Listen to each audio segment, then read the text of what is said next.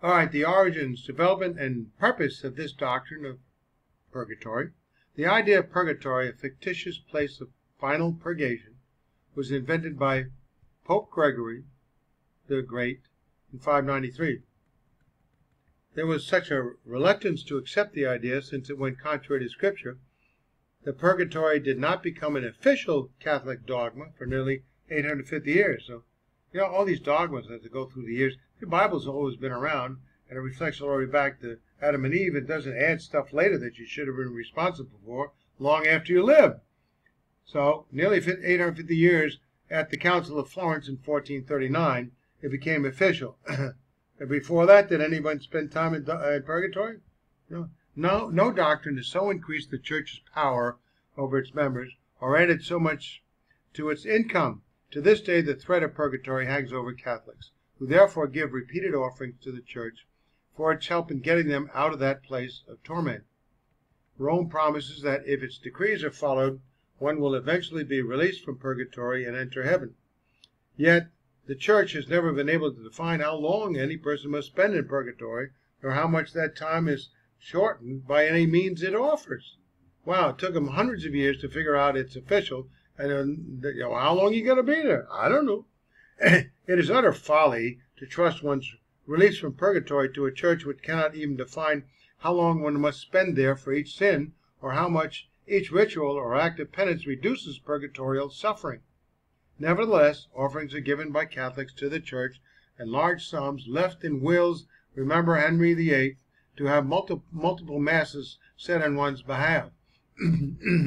That process never stops, just in case more masses are needed. The Council of Trent, Vatican II, and the resulting code of canon law contain many complex rules for applying the merits of the living, especially masses, to the dead in purgation of their sins and to reduce them in purgatory. The Church offers the Paschal sacrifice for the dead, so that the dead may be helped by prayers and the living may be consoled by hope. Among masses for the dead, it is whatever happened to the grace of God. Among masses for the dead, it is the funeral mass which holds the first place in importance. A mass for the dead may be celebrated as soon as news of a death is received. Flannery, he wrote in that page 205, he wrote, "A major developer of this horribly false but ingeniously profitable doctrine was an Augustinian monk named Agostino Trionfo. In his day, 14th century, the popes ruled as absolute monarchs over both heaven and earth. By their power to bind and loose, they had not only established and deposed kings and emperors, but it was believed they could open or shut the gates of heaven to mankind at will. Trionfo's genius extended this authority at the behest of Pope John XXII to a third realm. Von Dollinger explains, "It had been said before that the power of God's vicar and the Pope extended over two realms, the earthly and the heavenly. From the end of the 13th century, where's God in this? From the end of the 13th century, a third realm was added, the empire rule, over which was assigned to the Pope by the theologians of the Curia Purgatory." Just, it's amazing. You're Catholic and you really get informed on these doctrines, and they turn around and they change them, reverse them, and make them worse. Problems with support from two Maccabees. Gavin tells how in this day, the early 18th century, it was still commonly taught that there were 8 levels in purgatory. The poor were in the lowest level, where the fire was coolest, with kings in the highest level, where the fire was hottest. God in his goodness and had supposedly planned it that way because kings and nobles were able to pay more to the church to get their souls out where the poor had little to pay. So, the poor in the lowest level didn't have much money to pay, so they could charge less. Nobles were able to pay more to the church to get their souls out, whereas the poor had little to pay. He tells of poor people who, upon being told that a relative who had just died was among the beggars in purgatory, scraped together the money to say enough masses to get them moved up to a higher level. Wow. I wonder what political party these guys belonged to. Though the torment was greater, they would be in better company. So the priests charged money both to make the torment in purgatory greater and to get poor souls out of it.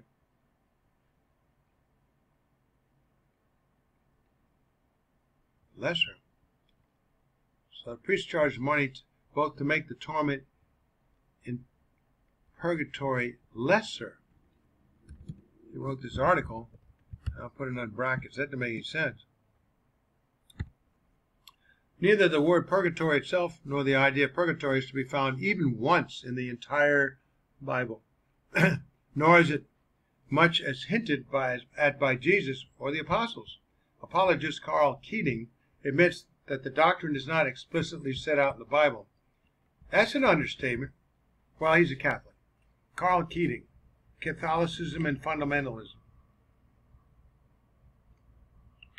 The attack on Romanism by Bible Christians.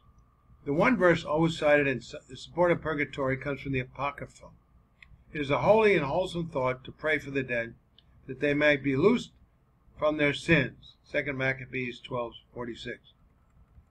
There are three obvious problems with this verse. First of all, there is not one example in the entire Bible of anyone praying for the dead. The Mormons do that too all the time, a lot.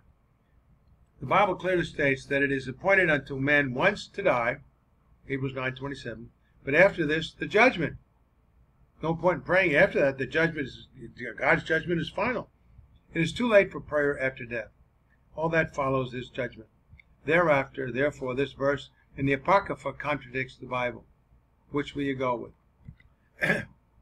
Secondly, those of whom this was said had been guilty of idolatry, but under the tunic of each of the dead they found amulets sacred to the idols of Jamnia, which the law forbids the Jews to wear.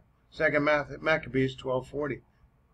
Idolatry was a mortal sin, and, according to Catholic doctrine, would have landed these men not in purgatory but in hell, from which there is no release.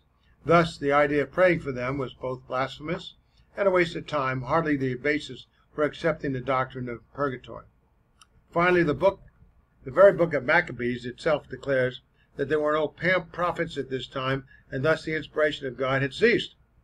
There had not been such great distress in Israel since the time prophets ceased to appear among the people, 1 Maccabees 9:27. And again, the Jewish people and their priests have, therefore, made the following decisions. Simon shall be their permanent leader and high priest until a new prophet arises, 1 Maccabees 14:41. Thus, the two books of Maccabees can only be regarded as historical accounts at best, but certainly not as scripture. I don't underline that. Well, yeah.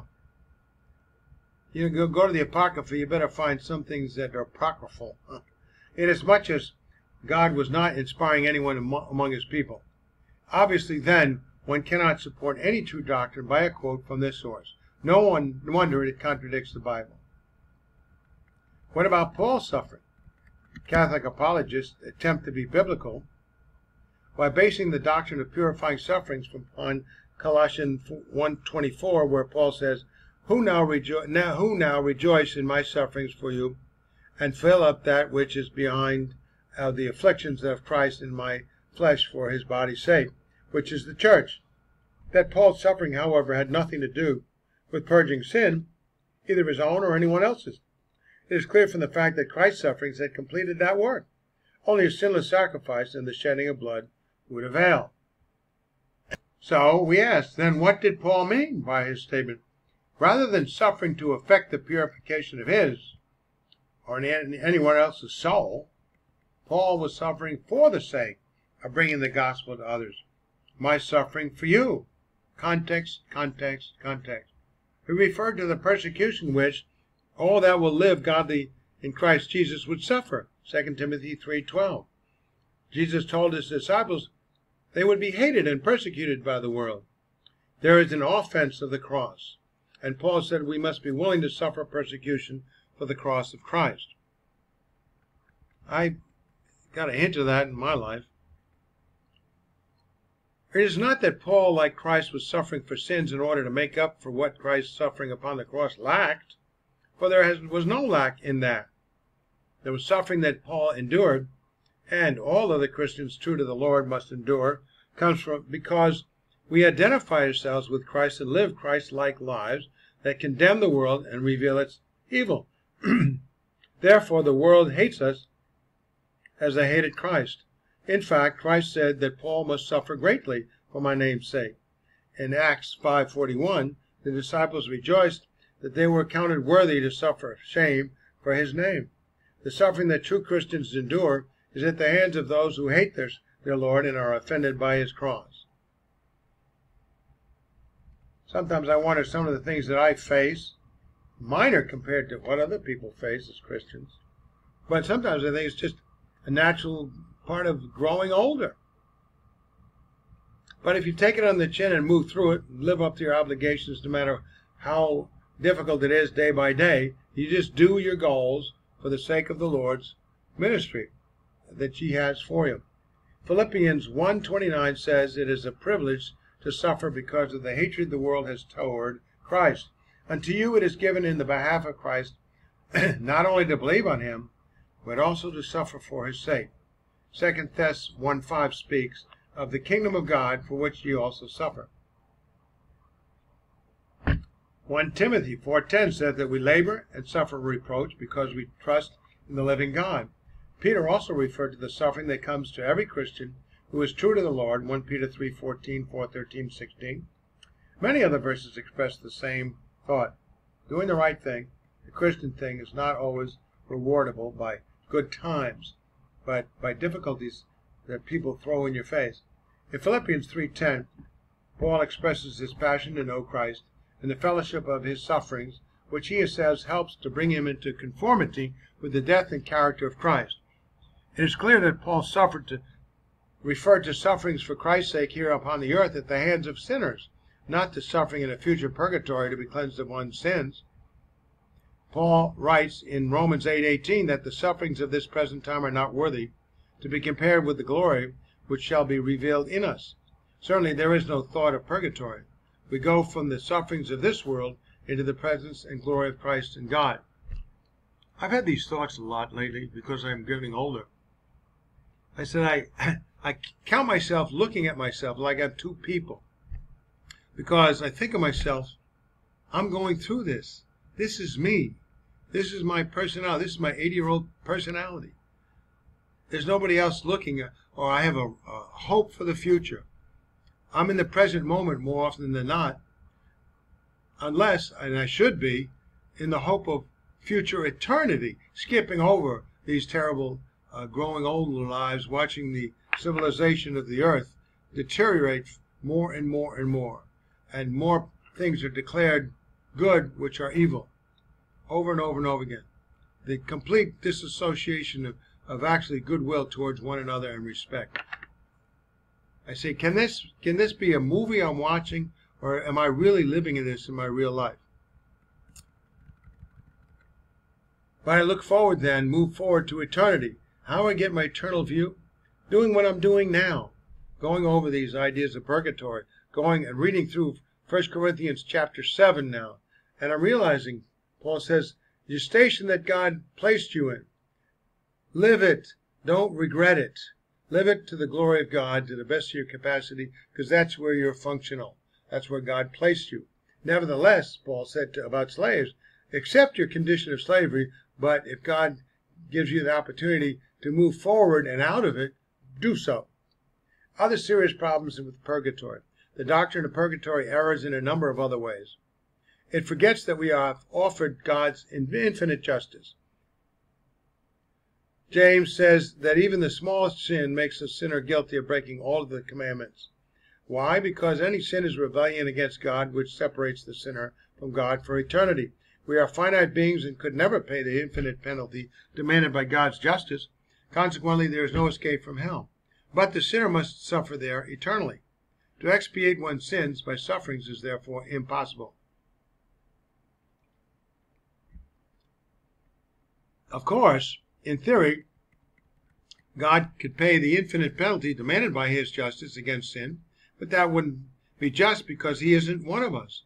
So God became man, and through the virgin birth, being a sinless man and infinite God in one person, Christ was able to satisfy the claims of his own justice so that whosoever believeth in him should never perish, not perish, but have everlasting life. John